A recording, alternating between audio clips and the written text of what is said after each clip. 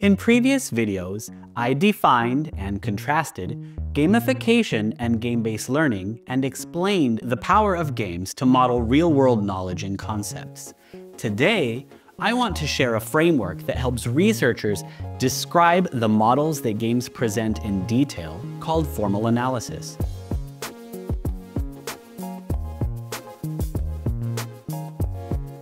The following two videos will explore how formal analysis allows you to break down game models into concepts and components that can be explored by researchers and educators. As a researcher, when I study a well-designed learning game, I need a method to deeply understand how learners engage with it as a model. This requires describing all of the game's components, how they interact, and the detailed behavior of the game system. By doing this effectively, game learning researchers can reliably map a game's content and player interactions, ensuring consistent and repeatable descriptions of how games function and how players interact with them. Formal analysis is this process of systematically breaking down a game and its modeled elements into components and structures that can be clearly described. Similarly, observing how players interact with these components and structures is known as formal analysis of gameplay. There are different formal analysis frameworks, but today we'll focus on a higher level framework called MDA, which stands for Mechanics, Dynamics, and Aesthetics, and discuss how to apply it to a game. MDA was introduced in 2001 at the Game Developers Conference by Huneke, LeBlanc, and Zubek as a framework to bridge the gap between game design and game research.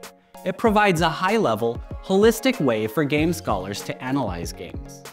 MDA breaks games into three conceptual components, each viewed differently by players and game designers. 1. Mechanics.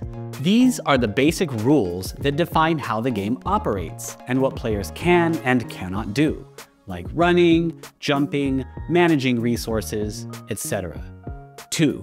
Dynamics. These are the interactions between the rules within the game environment and the player, forming the game's system.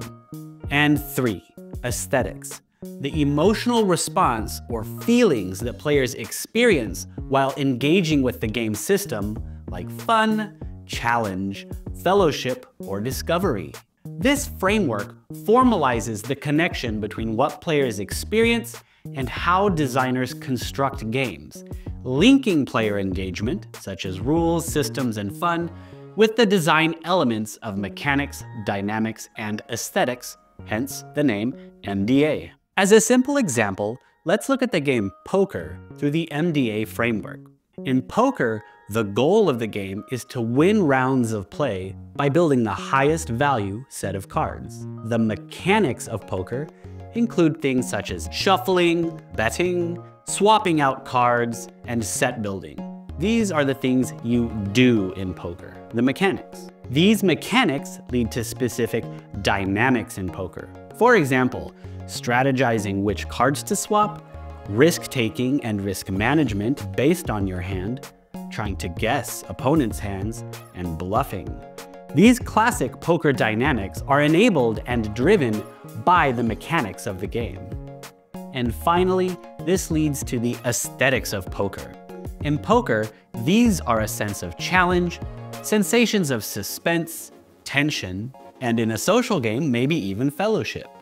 So you can see how the mechanics of poker, betting, swapping, and set building, create the dynamics like risk management and bluffing, which in turn generate the aesthetics that make the game engaging. Ultimately, it's these aesthetic feelings and experiences that draw players to certain games. And recognizing this is key to understanding why some learning games remain engaging to players and some fail. Understanding MDA as a high-level formal framework helps designers, researchers, and educators analyze games through the specific characteristics that drive play and engagement. Breaking a game down into its MDA components enables researchers to make informed decisions about their methods and better predict how players will experience the game as a learning environment.